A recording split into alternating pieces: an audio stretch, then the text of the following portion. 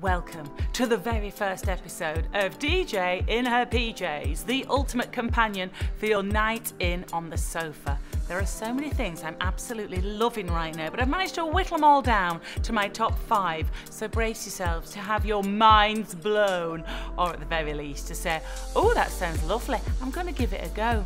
Enjoy. Okay, so let me tell you about my most favourite podcast ever. What happens when you take 2 stand-up comedians and throw them into a fantasy restaurant? You get Off Menu with Ed Gamble and James Acaster.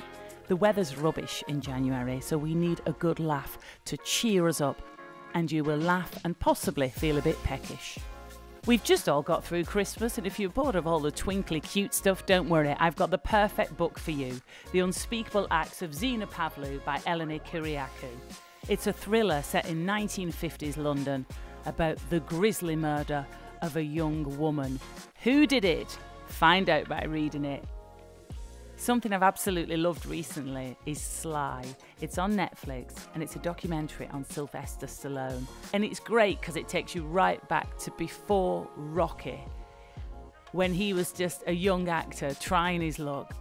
An audiobook I'm really loving at the moment is narrated by Genevieve Gaunt. It is Maggie O'Farrell's The Marriage Portrait.